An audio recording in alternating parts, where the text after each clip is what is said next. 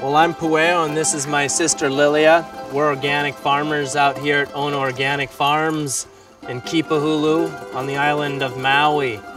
We grow organic bananas, papayas, and a plethora of about 50 different exotic crops. Right here, this is our fertilizer. This is how we do it. This is void of chemicals, void of any inputs. This is never seen fertilizer right here. Yet, it is the best fertilizer in the world. And I'll stand behind that. I know nobody's got a better soil than this. This is natural volcanic soil with a bunch of beautiful organic matter that's never seen any chemicals. This is how we do it, and this is what we strive for here on Ono Farms, is gorgeous dirt like this, soil like this.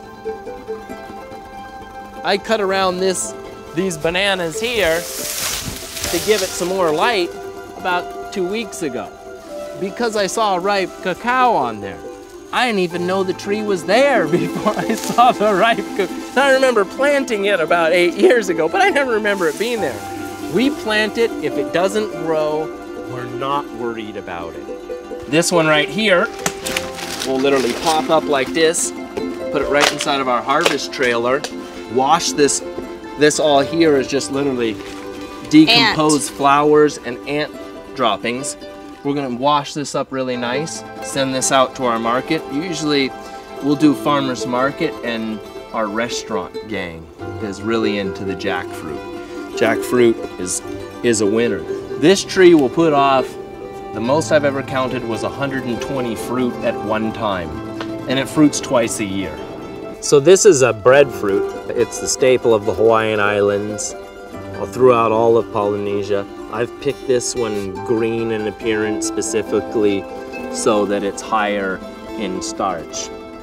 This is just a wonderful staple for all Polynesia, or all people in general. It can be boiled, it can be baked, making chips, French fries, all the above is excellent.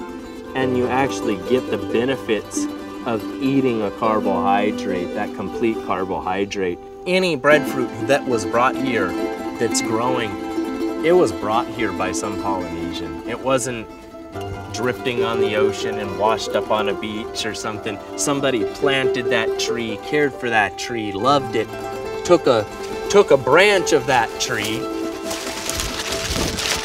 scratched the bark off of the tree with a rock, took some coconut fiber, put it on that tree, wrapped it, some cordage around it, waited about 6 weeks, and there was roots shooting off this tree. They then broke that branch off the tree and carried that on their canoe to Hawaii through those big waves. That's a farmer. That's a farmer for dedication. You. Yeah. We're a family-run farm. We have the greatest parents in the world, and we were all born and raised in this amazing heaven that we can call home. We love everything that we do and take pride in just making our lives and the people around us happy.